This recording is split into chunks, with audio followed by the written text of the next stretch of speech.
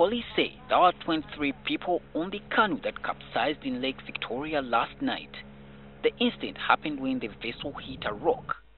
Police told NTV that most of the people aboard were business people traveling from Masese landing site to Dolwe Island for trade.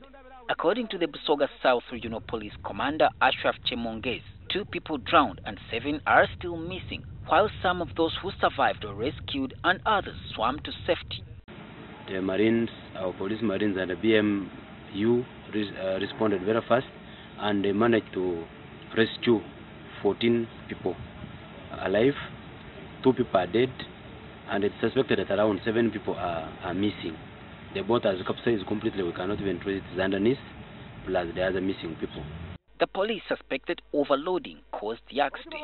It was even overloaded with a lot of items, because on the recovery team, our recovery team managed to recover over 100 jerrycans of paraffin and petrol. Police continues to search for the missing people.